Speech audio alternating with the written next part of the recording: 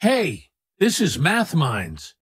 Today, I'm going to solve an interesting problem that seems impossible to solve. We have a right-angled triangle.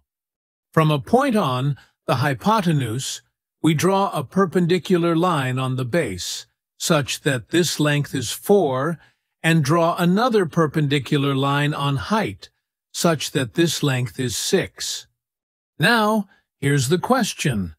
Can you find the area of the red region? Think for a moment. Your time starts now. Let's break it down step by step. To solve this, we take the following approach. Draw a parallel line to the height from the vertex of the triangle. Draw another parallel line to the base from another vertex of the triangle. And extend the sides of the red rectangle to this lines.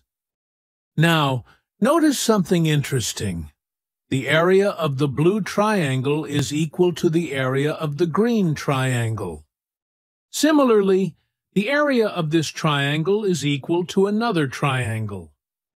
Finally, the area of the last blue triangle matches the area of the last green triangle.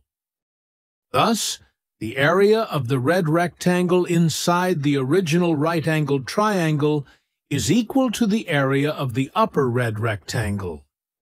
Now, the length of this rectangle is 6, and that width of this rectangle is 4. So area of this rectangle is 6 times 4. Which is 24. So the area of this rectangle is 24.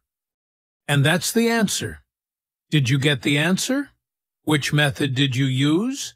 Let us know in the comments below.